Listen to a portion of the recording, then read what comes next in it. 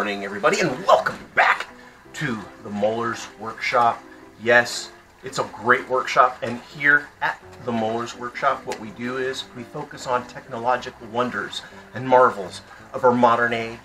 Yes, and today we'll be talking about a specific type of technology that has changed the face of modern man.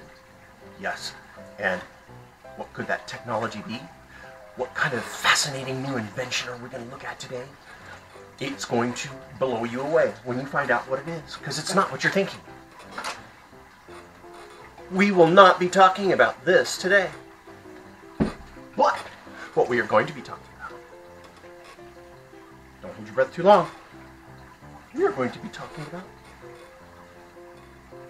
the RoachMotel. Yes, this piece of equipment, this device that no household should be without. No kitchen, no bedroom, no garage should be without one of these. And I'm telling you why. You're going to find out, because we are going to expose today the RoachMotel.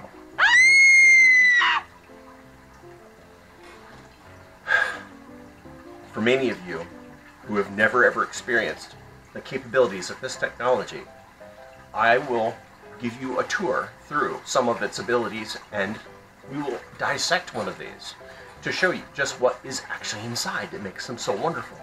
So, when you get one, they're just in this cardboard box. And if you open it up, these are normally sealed in poly plastic. But since the first recording that I made of this video failed, we had to do it over again. I love this little camera that I have. It just keeps blowing me away with how many weird technological irritations it has. Technology ain't great. So, here is the RoachMotel. It is a very simple box. There's no little sign. I wish there was. It would have been really cute if they put a little sign that says, RoachMotel, please come in. They check in, but they don't check out, right? So, there's not much to it. As you can see, it's just a square hole, and inside there's this glue trap.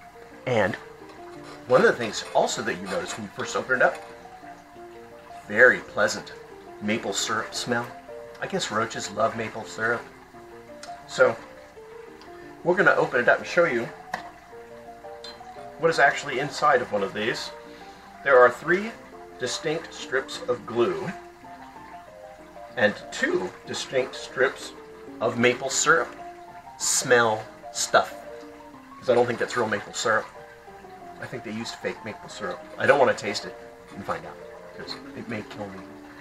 At least I hope it doesn't. Anyway, so, and what's really neat is, when you're done inspecting the insides, you can easily assemble it back together again.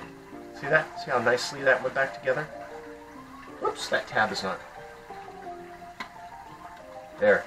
Those tabs have to be like that, because a roach will walk in, and then he'll drop down in there. When he drops down in there, he drops right on a glue trap. Ah! Caught!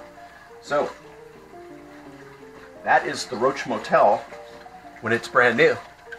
Let's take a look at it and see what it's like after it's not so brand new, after they've been sitting around for a little while. That's probably the most fascinating thing.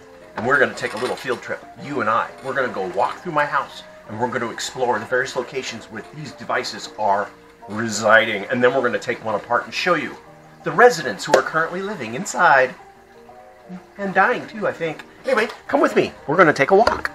We're going to take a tour through my house. Yes. Come with me.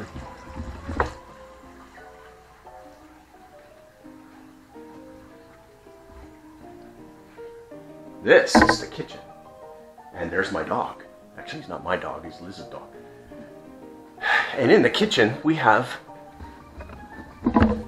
one RoachMotel that lives here up on the sink, where the dishes hide.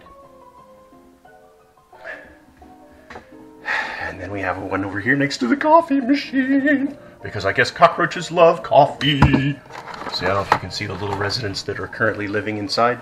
There aren't very many. In fact, some of the residents that are in there are spiders and moths. I didn't show you the ones that were in this one. Yes, there are a few good ones in there, isn't there?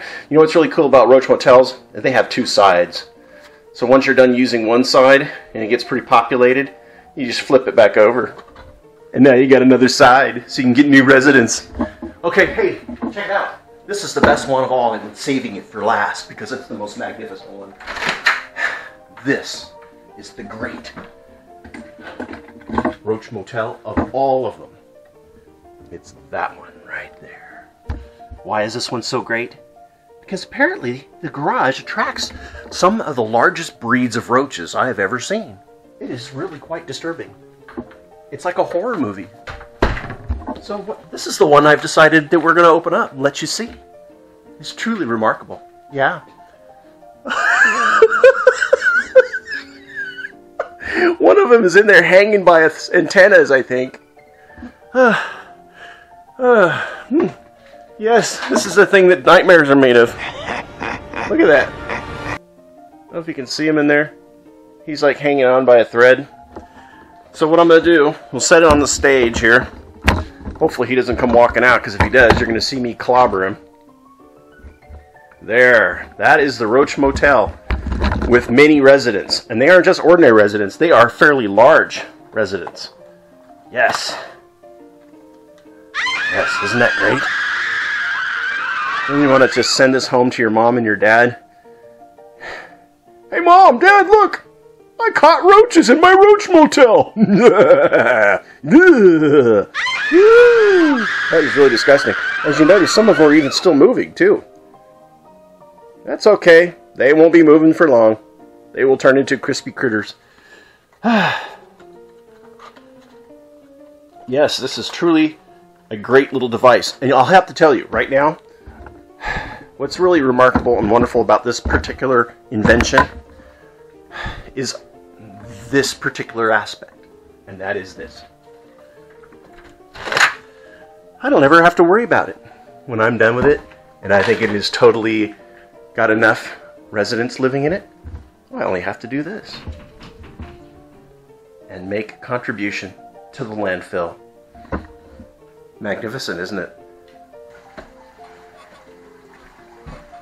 In conclusion to this magnificent expose on modern technology, this product is a good product. It's fairly inexpensive. It's hypoallergenic, and it doesn't cause cancer in rats. But it does kill cockroaches, and that's good. Occasionally crickets will get in here. I would rather the cricket be in here than in my house. It's okay if they stay outside. I like crickets outside, just not in my house. And it's true for spiders. Sometimes you find spiders in these things. Spiders can stay outside. All right? And that is all for today. You just keep looking for new technology. If you guys have any suggestions of things you want me to do an expose on, send me recommendations in the comments below this video. Thank you and have a great day. And do not forget to subscribe to my channel. Thanks.